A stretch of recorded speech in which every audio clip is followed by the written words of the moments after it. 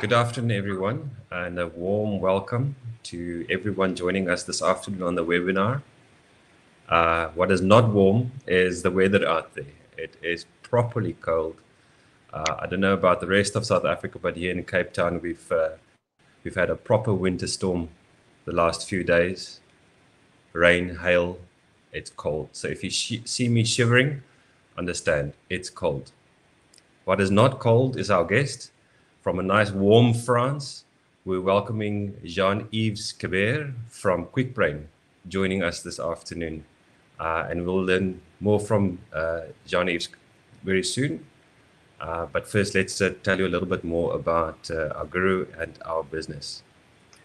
I'm very glad to be assisted this afternoon by Jennifer Van Riet from Silver 17.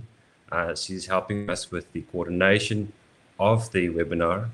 Thank you, Jennifer, for the coordination and arrangements and having everything set up very nicely. And I think with that, you can share the presentation so that we can give a little bit of information to our webinar guests.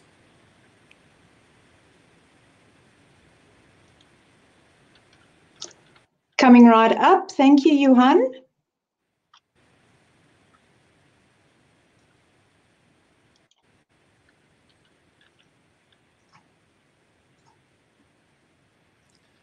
Good. So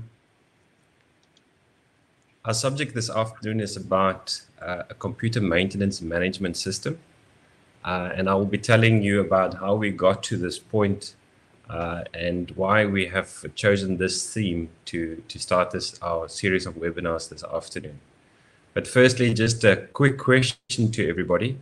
Jennifer, I think we've got a slide there showing the background of the poll, and it's asking that while we are doing the webinar, if you can just go to the poll session, there is a question that says, have you implemented a computerized maintenance management system? Either having your implementation complete, or deciding on implementation, or you're evaluating options. You might not have started, you're still using Excel or Microsoft projects, or you are using a combination of an ERP and a document management system. And if you're not sure what a CMMS is, well, don't despair. That is what this afternoon is about, is to help you get all of that clarified. So please answer the poll while we are continuing with the discussion. Jennifer, if you can put up the slide of our guru, and just to give everybody a background of our business. So Aguru is still a fairly new company. We incorporated in 2017, and we have the mission to improve the collaboration between man and machine. And we're going to focus on subjects like sustainability, productivity, compliance, safety, and probably the most challenging of all is inclusivity. Now, our solutions range from strategy, but also working with people, so people wellness, people safety. We, for instance, have a contact tracing solution.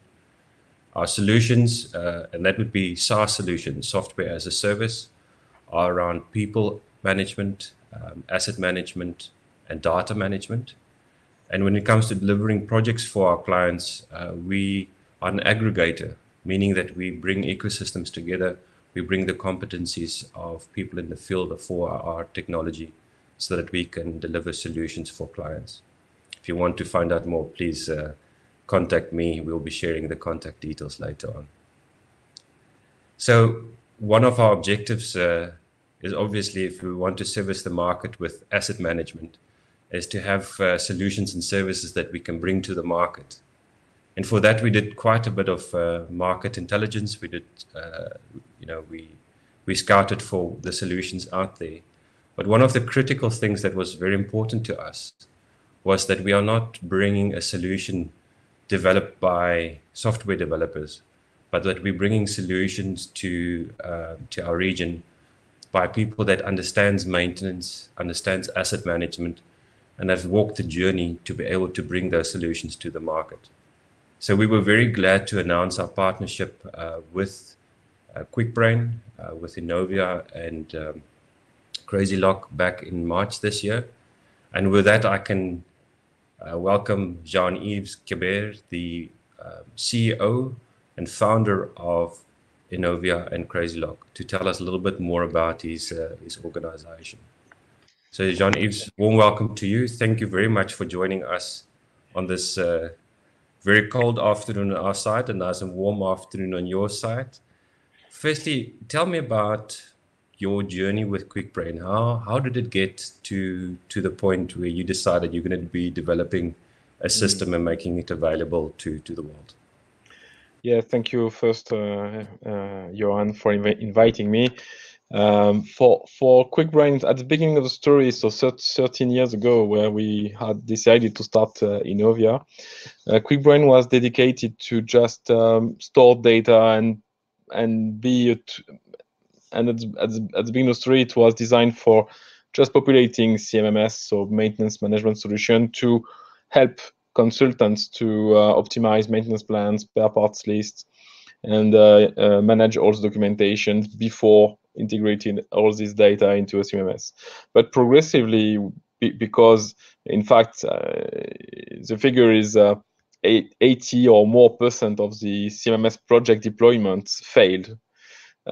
So we decided, and we had very positive feedback from end customers, and we decided to go and to develop complementary modules, not only a simple data recorder, but because we had all the information needed for the maintenance as a maintenance plan, we decided to have a schedule for scheduling functionalities for preparing the preventive maintenance and other functionalities for managing spare parts inventory.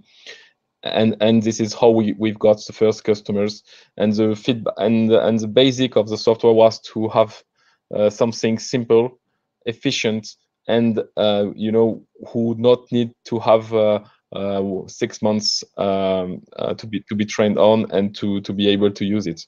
That was, and this is our motto: simple and efficient, and this is why we had very, very positive feedback from the technician on the ground, because most of the software or most of the things are not designed for the technicians, but the technician is the beginning of the story, and this is what we'll discover in a couple of minutes during the presentation. Okay, so you've used the term CMMS. I think maybe some of our listeners this afternoon might not be familiar with the term. Jennifer, if you can put up the slide that we have with all the terms that we might be using this afternoon. We're familiar with these, so we might just sneak them in here and there. So I thought I'll put them up on the slide so that everybody's comfortable. But Jean-Yves, can you explain to us what is a computerized maintenance management system? What is a CMMS? Yes, a CMMS is a software designed to first manage all the assets, build an asset register of your organization, then organize the job you have to do for maintaining all the equipments, and at the beginning, the initial goal of the CMMS was the financial cost management. So the cost management, and that's the main problem of this software. But so asset register, organize the job, and then follow the cost. Okay. And EDMS, where does that come in? Where does all the electronic documentation come into the building of your overall system? In fact, Quickbrain, I think, is one of it's quite unique solution, because it's a combination of CMMS and a documentation management solution. So all documents are related to all the equipments in a very effective way, and documentation is the fuel of the CMMS, is the fuel of the maintenance. This is where the technician has to search for any information to fix, to repair, to train himself. Mm-hmm. So of course, in a new facility or even an established facility, we're not gonna start production or start operation of that facility without having a proper maintenance system in place. And critical to doing any operation and maintenance is documentation. Yeah. The client needs to build up his full record of documentation that serves every component, every unit, and the procedures that might be going along with his control system, etc. Yeah. I think what we can do is to maybe go to the next slide, Jennifer, and then maybe be guided by Jean-Yves as we're going forward. And I think, Jean-Yves, you want to start by getting a quick assessment, maybe just putting those questions out there for each of our listeners to kind of think by themselves. Where are they in this process? How do we get going with getting a CMMS implemented? Or if we have the basics of a system, maybe we're using combination of Excel and the ERP system. How do we take the next step? What are those things that we need to ask?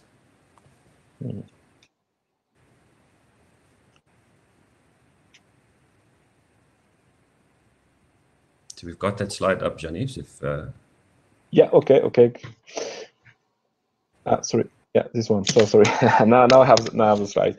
Great. Yeah. So the CMMS is just a tool. It's a software. So what is really important during this kind of project is first to have a real will of the management to go through this change that will be driven by the CMMS, and of course to have enough money to go and to make the process to make the project a success.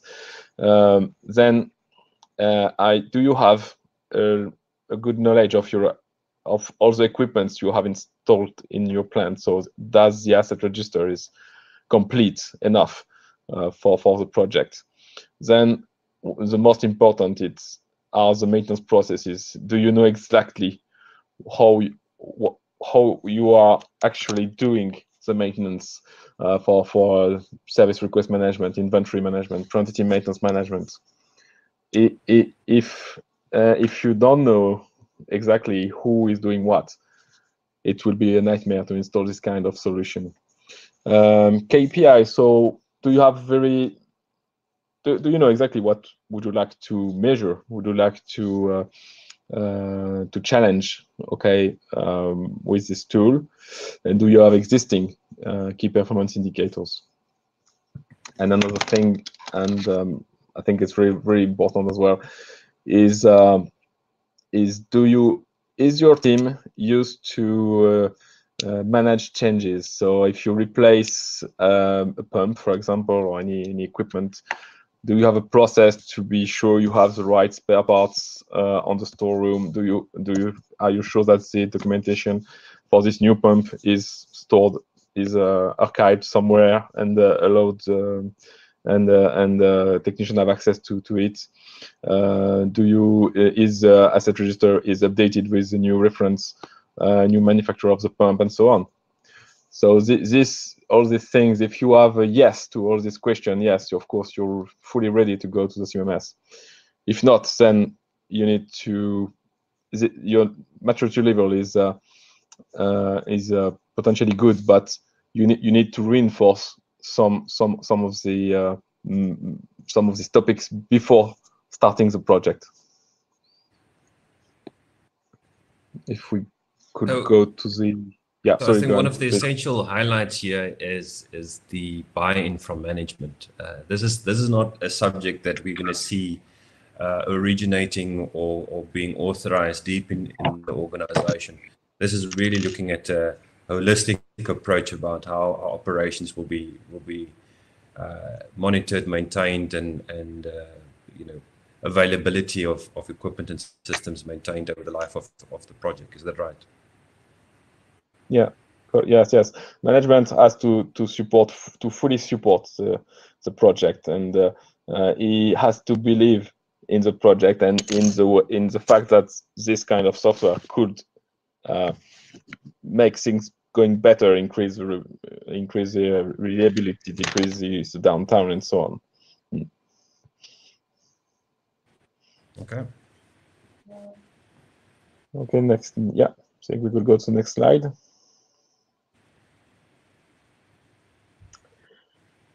Yeah, so the slide title is Software versus Objectives. you know, it's very convenient when we decide to go to such kind of project, and it works with all of the softwares. The main, I think, the common common habits would be to type on the internet, find all the software editors who can propose this kind of software, and go through all the documentation to see what is doing, what software is the best. But to know what software is the best is first to know what I want to do with it. You know, it's like I don't know, if you want if you have 6 children, you know, a woman and 6 children, it's not reasonable to buy a Ferrari because it's not your need. Okay, if you want to have an affair, it's another way. But the first thing is start to be realistic. So the first thing is regarding the objective, it's not reasonable to want to go, you know, too high and too fast. The software is just a tool. So what is really important is to know exactly where you are and where you want to go. Okay, and to define different steps, and not trying to start from, you know, a very low level of maturity and try to go in the top, in the world-class maintenance club in a couple of months. It's not reasonable, and the software will not help you for doing this. Be inclusive. It's very, very important that all the organization will fully cooperate in thinking, in deploying, in using the solution, and especially people on the ground, people in the field. So the technicians has to be fully included in the project. It's not recommended to just left the IT department drive the project. Of course, pragmatism is of course important, and if you have needs, if you want to be supported, it's not a problem to ask for support, for an external support, for guidance, and I think it's quite, if you don't have a good experience of deploying such kind of softwares, it's recommended to get external support.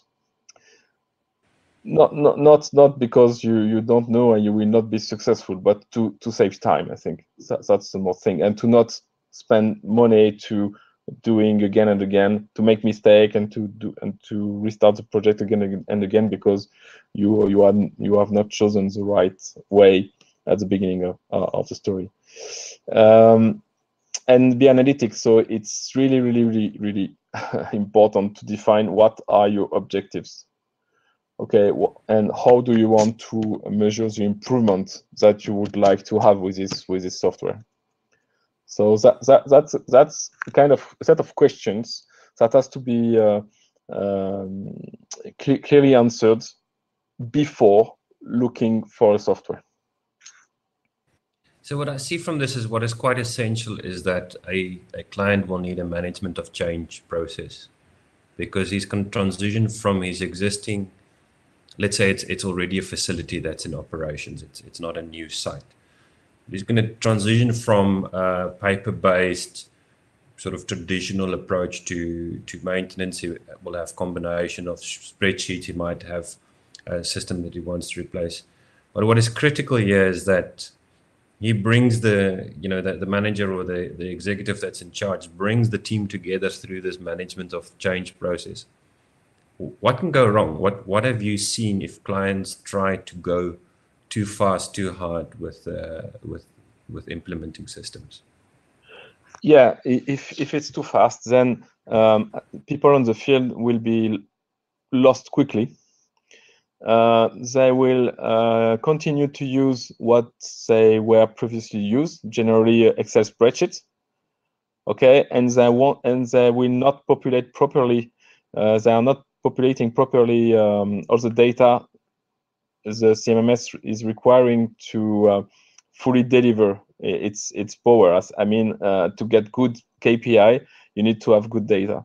So that's the most thing. And generally, technicians, you know, at the beginning of the project, you have very nice presentation of what the software could do, and the technicians are in a kind of dream.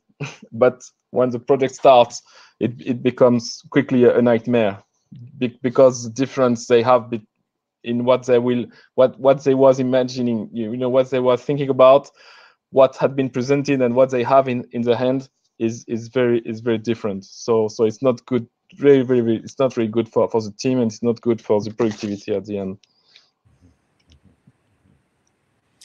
So what are the next steps? Where do we go from here? If once we've got ourselves aligned and agreed, and we've got a program, how do we go to the next step? The next step or maybe that's the next slide. It is.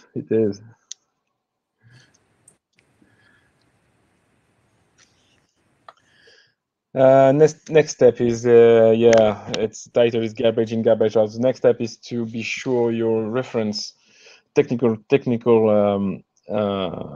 database, your reference is clear, is right. Because if you put some wrong data, of course, in the software, it's not a clever software. It will deliver wrong data to the technicians. And if one technician is looking for, I don't know, a maintenance plan for a pump, or what he has to do on the plant, or if he has spares available for this pump, if the software tell him, yeah, okay, yes, of course, you have one spare available. I don't know, the ball bearing is stored, is in storeroom number 1. If he goes there and could not find the bearing, okay, 1 time, 2 times, but the 3rd time it's finished, and he will never use the solution. Or this is just regarding the technician, but it could lead to injuries, or it could lead to maybe worst case. If you work with wrong wiring diagrams, of course, it's not good for people in the cabinets. So the first thing is the asset register. I had seen a question about the methodology to build the asset register. What is really important for the asset register, and it's a long discussion we could have together to find what is the best, breakdown to represent the plant or the facility. It's not really the debate. The debate is, can a technician find quickly the information he needs? That's the driver. It's not do we split the facility by area, by system, subsystem, or whatever. Is it clear, and do all the tags, all the equipments have a tag? If you have a unique tag on all the equipment, and if these tags are reported into the breakdown, it's perfect, because if you type the tag, you go directly to the asset, and then you can find documentation, maintenance plans, spare part list, and so on, whatever you want. So yeah. Sorry to interrupt you, but in the end, what we want is the technician to get out in the field to start repair as quick as possible.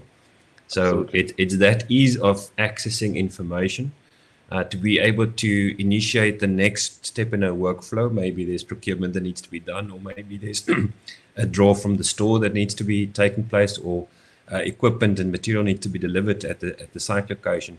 But that's what we want to minimize. We want to reduce that time, because ultimately that is plant availability that will be compromised. Yeah, and to be fast, and to fix quickly any issue, you need to speak a common language, and the common language is the tag of the equipment. If you try to explain, hey guys, it's the red valve close to the green pump, and it does not work. If you have an issue, it's generally reported on the control room by an operator, and the operator is just searching the tag where the alarm is on, and then from the tag you can just write a service request, and then the maintenance team can start to work and can start to find what is going wrong. And the next step, the next point is the documentation. Once you have written the service request and you know you have a problem on this pump, okay, how does this pump work? What are the specificity? What are the controls I need to do, or what are the inspection I need to do on it, or the diagnostic I could do on it? But it's written. This is written on the documentation. So this is very, very important to be sure we have the documentation associated with critical assets. I forgot to talk about the critical assets. It's really important to define with different methods. So there's not one method, but could be FMECA, could be an analysis based on experience or on a fault history or whatever. But once you are focused on a set of critical assets, you don't want them to fail, then you could check that. You have to check that all the documentation is available for these critical assets. The same for the maintenance plan. Do we have a maintenance plan for these critical assets? And the maintenance plans has to be as much detail as possible. It's not do that every week. It's do that, but how to do that? It could be a link to the documentation, or it could be a service instruction. For the spare inventory, same. I think I would say same procedure. Be sure for all your critical assets, you have all the spare parts available, and the spares has to be linked to the equipment by a bill of materials. So it's just a bill of materials. It's just a link between the equipment and the spare parts, explaining how many spares are installed on, or how many bearings do I have on the pump, for example. Yeah, please. I see there's a question, Jean-Yves. You make use of the term a tag. What do you mean by a tag for the system? A tag, yeah, sorry. A tag is a functional code. Generally, a tag is on the PNID, is on the generally tags coming from engineering lists, and it's a functional code which will not be modified. If, for example, if you replace a pump for you have a KSB pump and you want to replace the pump by another manufacturer, the function will be the same. If it's a feed water pump, then it will still be feed water pump 1, and feed water pump 1 has a code, for example P001, and P001 will not change because I just switch a pump with another model but with the same function. It's different from the manufacturer part number. The manufacturer number for the pump is, you know, what you have on the plate, on the identification plate, and you could have a serial number, you could have a reference to order the same pump. So that's the difference. So the tag will be the organizational reference to that application versus the nameplate, which would be the product specification from the correct. From the supplier. Yeah, correct. Yeah, functional code could be unique in the world. Yeah. Correct. So you mentioned earlier the system is not smart. You need to set up the system correctly to be able to get the functionality out of that. But in this new world where we're creating data, we're interrogating data, we talk about machine learning and artificial intelligence. How do we then move from reactive maintenance into predictive maintenance? Yeah. It's not a long way, but this is what I've written. It's really important to start first by mastering the reactive maintenance. I mean, spare parts management and the service request process. Once it's clear, then you can go to preventative maintenance, and once the preventative maintenance is clear, then you could go to condition-based maintenance. So the difference between condition-based maintenance and the predictive maintenance, I would say it could be a marketing difference, or it could be a new word for an old thing. But condition-based maintenance is generally related to vibration analysis, thermographic, photographics. It's how to adjust the frequency of the preventative maintenance plan by doing inspections. Could be visual inspections, or could be the condition-based maintenance could be driven by the running hours, could be driven by oil analysis and things like that. The predictive maintenance is a bit different. We have two kind of families for the predictive maintenance. The first one is for fleet of assets.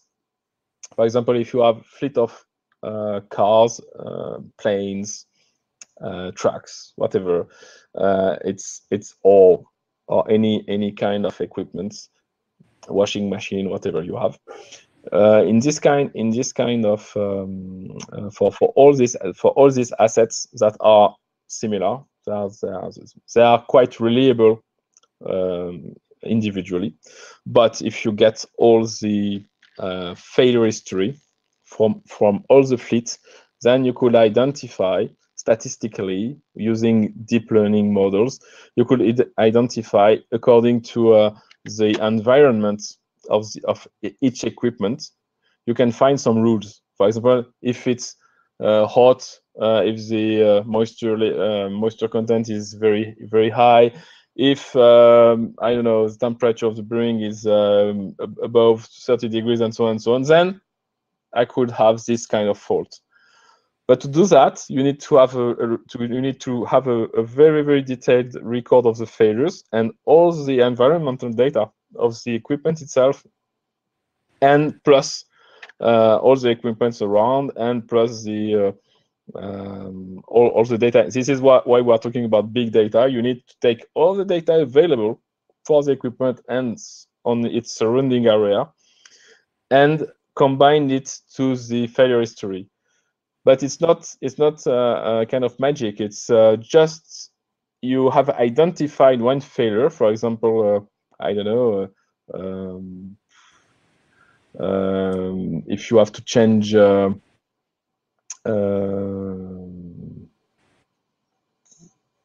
part of your car, whatever it is, and it works pretty well. If you have to change a part of your car, an inner part of the car, and this kind of failure occurred a lot of time during, I don't know, a couple of years on the whole fleet of cars, then you could identify this specific failure, and from this specific failure you can, by gathering the data and analyzing the data, find some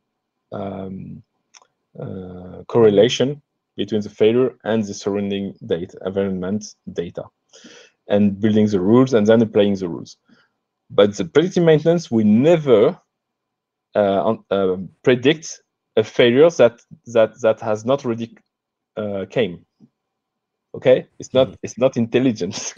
It's not all clever. about having the data, is having the history to analyze, to build. You need to already have a failure history to do. But we could get that from a supplier, for instance. Supplier might have data models on the history of, let's say, a bearing performance on a drive shaft or something of the sort. So we can include that into our system. I see questions from Sven and Hichu and Azruddin, which I think we can combine to maybe answer. And it goes back to the subject about the definition of a tag. Yeah. And they ask, how do we differentiate between one equipment piece and another? Let's say we've got pump 1 and pump 2, and specific now maybe to Quickbrain, but how do we make that differentiation? How do we make use of barcoding or QR coding, etc., to be able to make that differentiation? And taking it another step further, if I now replace the nameplate, let's say pump set, how do I retain its old history? Because physically I've got a new item. Maybe if you can just elaborate on that tag management and specific equipment identification. It's a very good question, because it's a starting point of a painful discussion and painful consequences. in most of the CMMS, the modelization of the equipment is really not well done by consultants. The software can do a lot of things, but it's not well modelized. What I mean is, you first start by the function. The function is pumping water. Okay, it's P001, pumping water. It's a function. It's I don't know if in Maximo it could be modelized differently between SAP, between Maximo, but first object is the function. The second object is the asset. So the asset is the machine itself, or the instrument, or whatever it is, and the asset is identified by a serial number and a manufacturer and a reference from the manufacturer. Okay. And this asset has spare parts. So this is the third level. And the spare parts is identified by a spare part code to find it in the storeroom, a reference from the manufacturer of the spare parts, and a description. The minimum things we need to have. But generally, that's to get all this information. And all these three level. Oops, I think we've lost Jean-Yves there. I think let's maybe just give a moment to see if we can get him back. Hopefully we don't have a terminal disconnect with France. Jennifer, maybe if we can, yes. While we give Jean-Yves a chance to see if he can reconnect, we can maybe all he has to do is refresh, Johan, but it sounds interesting to me. So this tag story, from my point of view, it seems like you have a machine, right? And that machine has spare parts. So the machine has the tag, say pump 001. But if something breaks within that machine, you still have to call it pump 001 because you have to know where the spare part is going. Am I right? Correct. So the end of the day is we have a function, and I always like to simplify things to cars because everybody knows cars. In my car, I know exactly what my car is. I've got a car, my wife's got a car, it's car A and car B. The function is transport for the family. If I now have, let's say I have to replace the spark plugs in the engine, then the new spark plugs is something that I need to draw from the store, for which I would have a reference. It would be on a catalog, etc. And I would be able to build history about the performance of those spark plugs. How long are they lasting for me? I can combine that with other performance information. If I'm driving very fast or I buy inferior fuel, then it will certainly shorten the life expectancy of the spark plugs. But I have to decouple my function of having transport for the family to what vehicle is exactly the vehicle in use, and then breaking it down to the specific component. And that combination of history can help me then to drive an optimal maintenance strategy that I want to drive for my family, or take that to the industrial environment, to the operations. I see Jean-Yves is back. Welcome back, Jean-Yves. Bienvenue. We were just discussing how the tag would work. And Johan had said that it is kind of like having your car. You still have the car, but you have to have your spare parts too. You can't just go buy a spare part for whoever and put it wherever, right? And have that history of the specific performance of that component. With that, I'm going to put on... The other question I wanted to get back to, and we will, before we give Jean-Yves to close off in his last slides, is about, and it kind of stays along the theme of the tag and the interfacing with the tag. What about mobile? What capability does Quickbrain have to make use of mobile devices to engage with that tag, that piece of equipment in the field?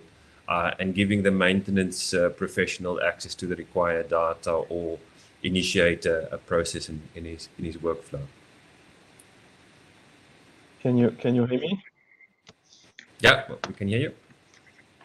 Yeah. Okay. I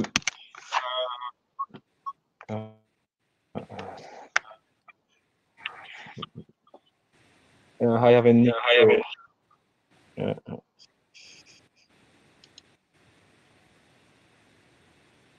Okay, we try to explain. So,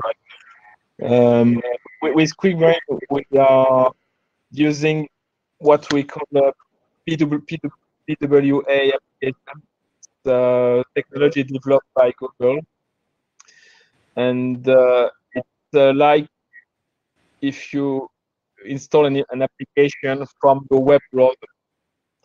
It's a capability if you're on the mobile version of Quickbrain to install it from the web browser on your tablet or on your laptop.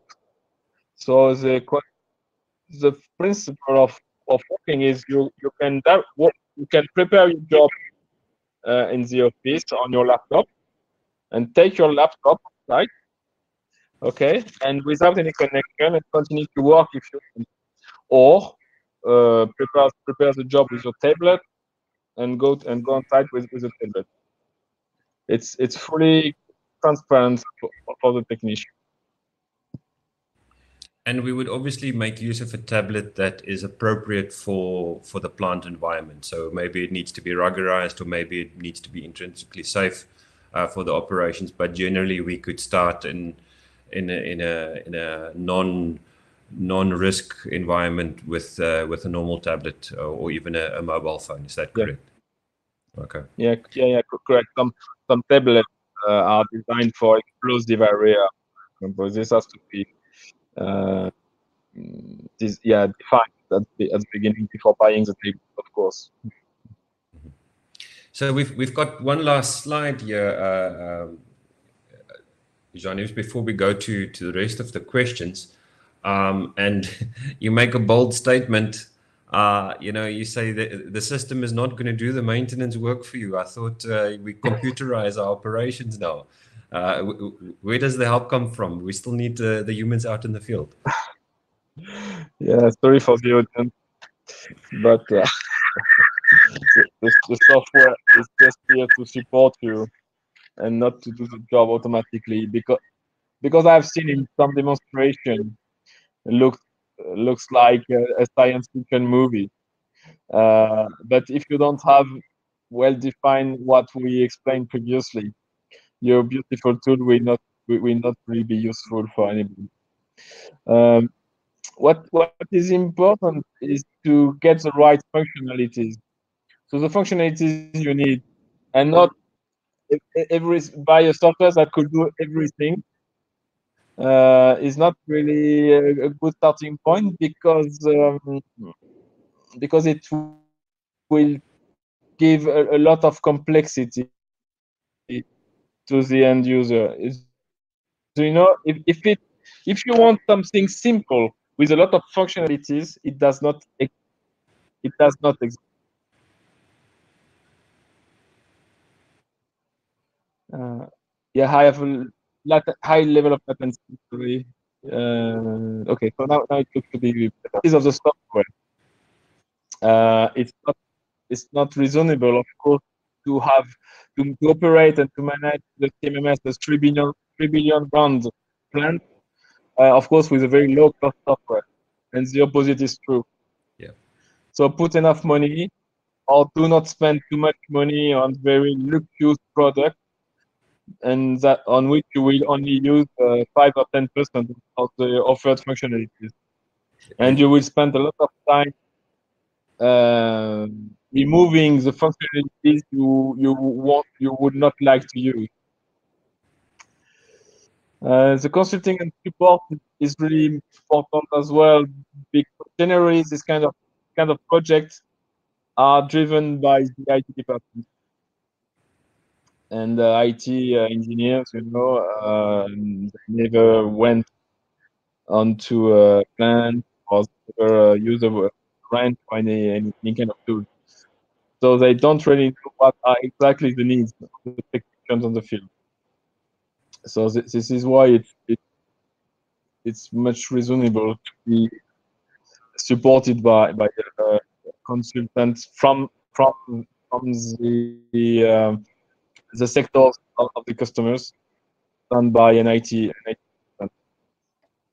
So it's important to have that relevant experience about the client's operations, to understand how the maintenance for for that type of facility will operate, how the maintenance for the equipment in use is appropriately delivered, so that you can extract that value for the client as best possible.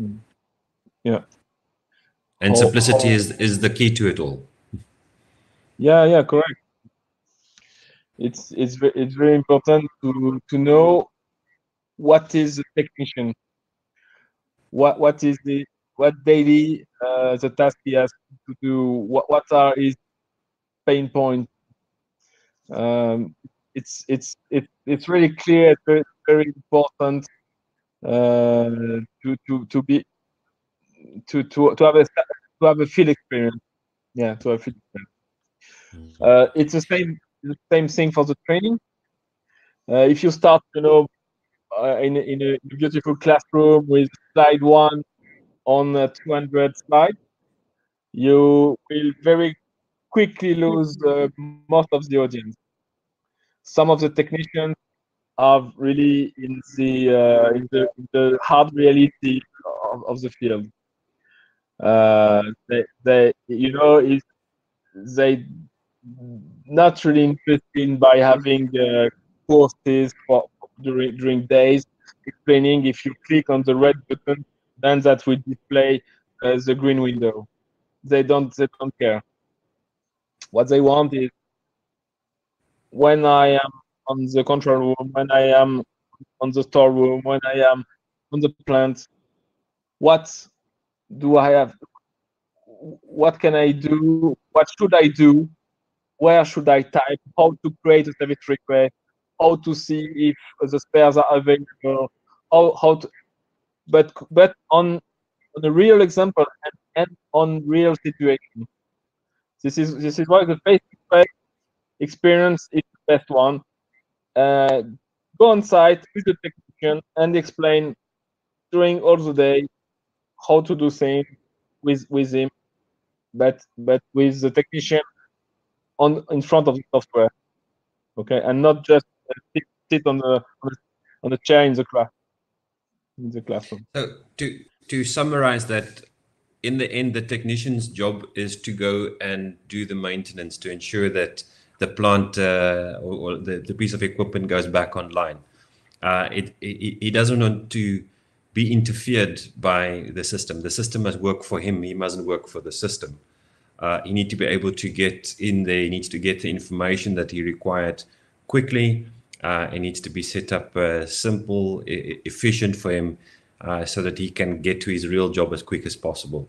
And once we get that balance right of having information, structuring it properly, planning, obviously preventative maintenance activities, extracting information, what we can do from predictive work, but all of that ultimately must come together for that technician to get into the field as quick as possible at the right time to be able to deliver his ultimate work, which is the maintenance or the replacement or etc. the work that he's doing. We're going a little bit more over time, and we thank everybody for staying on, participating. Jennifer, if you can maybe guide us just from the top, some of the questions I've noticed one or two along the way, and I'm sure I've missed a couple as my focus was here. I think one that was early on, Jean-Yves, if you can help us to what's the difference between a CMMS, Computerized Maintenance Management System, and a CAFM, a Computer-Aided Facilities Management System?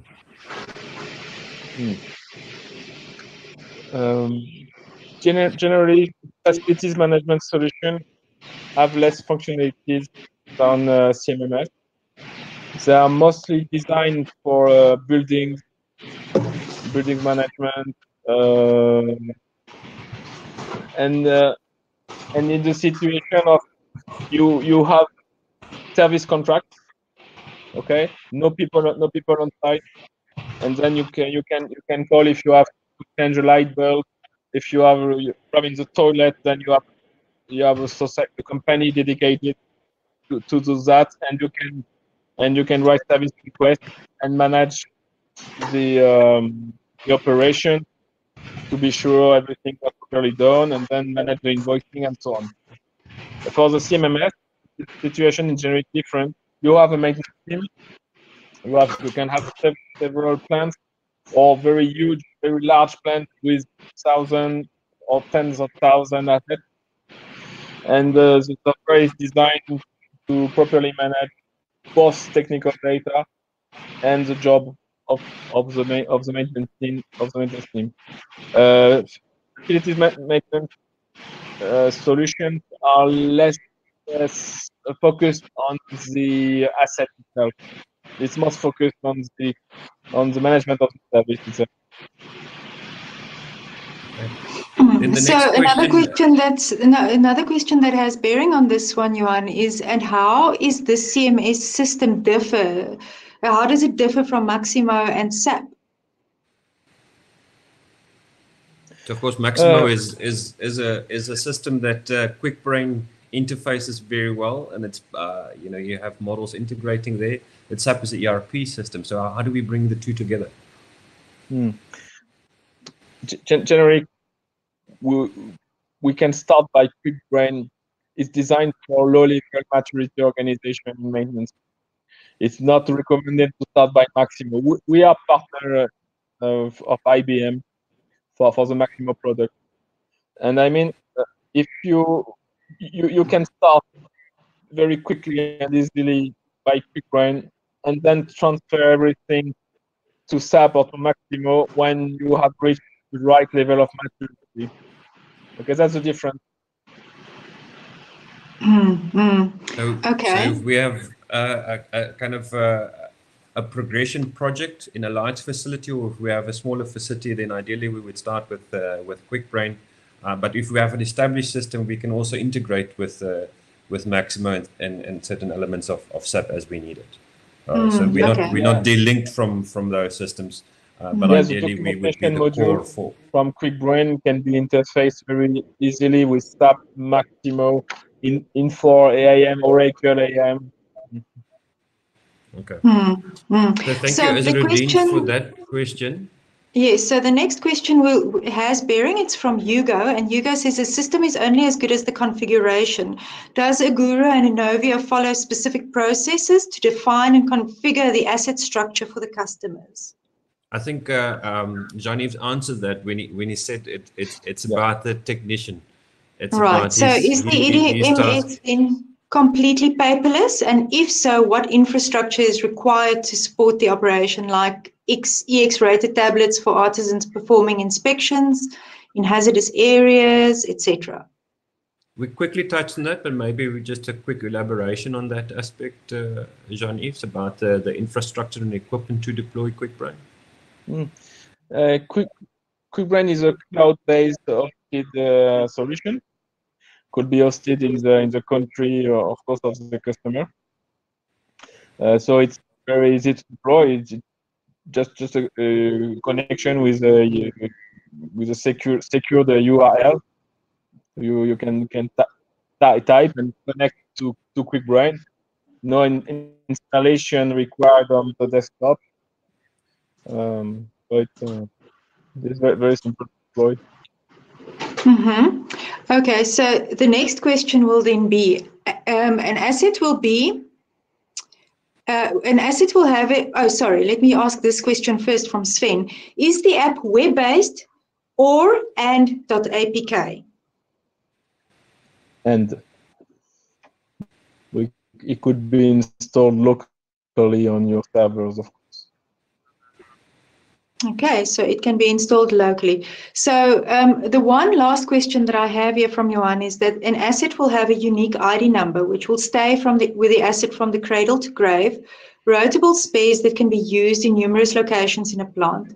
Location number will identify location in plant and its functional operation, and tag will typically refer to P&ID.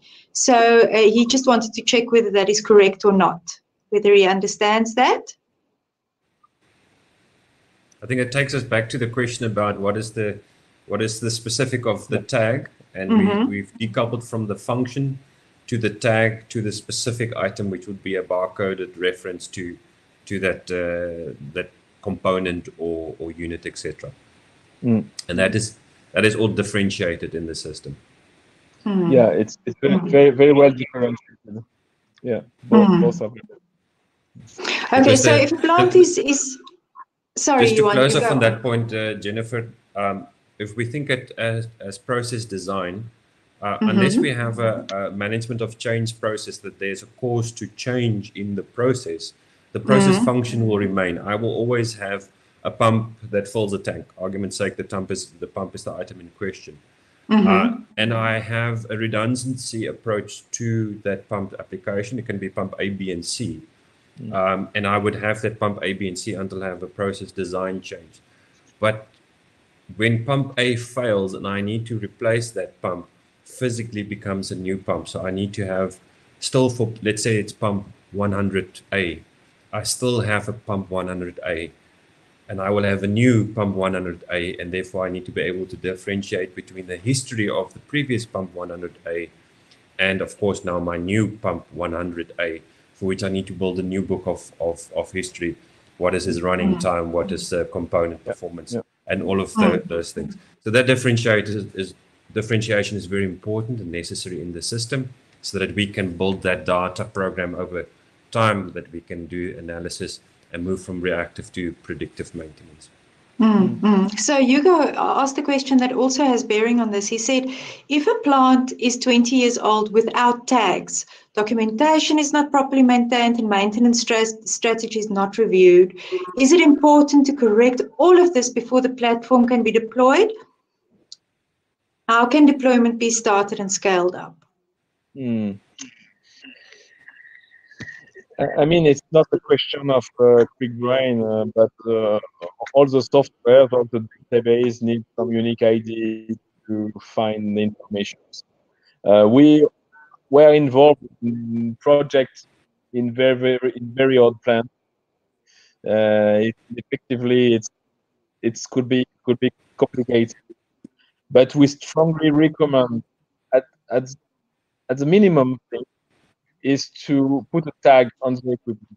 That's the key, and without that, it's not really reasonable to start a CMMS project. Okay, so if I can add that, I think it is one of our closing points. In the end, ideally, we would like to have a plant perfectly configured, but the reality is that usually is not the case. Even a new plant is in some level of progression. There might be some design change taking place, or there could be a change in management philosophy or maintenance philosophy, etc. So I think what is all important there, and it goes full circle to some of the earlier points that Jean-Yves highlighted, is that organization need to start somewhere. To try to take the big leap, if your current operations are not fully digitized or doesn't have all those processes in place, trying to do it all at once is going to be difficult. You're going to need a number of resources, and it will take some time. Ideally, you want to break down that process, work with a consultant that can strategize what is the sort of the sequence of events that you need to take place. Yes, you will have to address the tagging of your equipment. You want to be able to see how you link from your process control operations to your maintenance operations, so that everybody speaks the same language. As we take those steps, we can say start in a plant unit, or you can start in an area. But ideally, we want to look at what is the value for the customer. We want to do maintenance where he has a problem, where he maybe has an issue with plant availability or repetitive failures. So we're going to have to do a bit of a cost-benefit analysis when we make that assessment of how do we transition from the non-digital space to the fully digitalized space. And as Jean-Yves highlighted, that's the role of the consultant, is to be able to come and help with that process for the client, make that transition, affect the training, getting the comfort with the system, because ultimately that value is going to go to the client, what he can extract from the system, how he can build data over time. So it's a progressive process, and certainly one that lends itself to extracting quite a bit of value. Fantastic. Unfortunately, we've reached the end of our... Yes, we've covered most of them except for the attendance certification. Do you know if there will be any attendance certifications here? Have you decided whether to give people? We can issue an attendance certificate, participation. So Aguru will be issuing that certificate for everybody that attended today. If you could just indicate if you would require that that attendance certificate either in the polls or by sending us an email, we would be happy to prepare that for you and return that so that you can go onto your HR records within your organization. Excellent. So, Johanna, I'm seeing that the survey link is not working. Would you mind sending it again, perhaps to the attendants afterwards when we send out that email? All right. So, thank you. We'll distribute. I will have to look into why it wasn't working. I wonder if it's not past its expiry date. So that would be my mistake. It should be back up. These things it should happen. be back up this afternoon, but please let us know if you haven't got it. And thank you very much for everyone's participation. I see some are starting to log off. It's Friday afternoon. It's cold. Get the fireplaces on. Get the wine out. And enjoy the time with the family. Those that might still be at work, wherever you are around the world, thank you for everybody that has dialed in. We've all have different arrangements around lockdown, so if you're traveling, travel safely. But certainly, all the best for everybody. Jean-Yves, thank you very much for spending your afternoon with us and sharing your valuable insights. Very much appreciated. Sorry for my bad English and.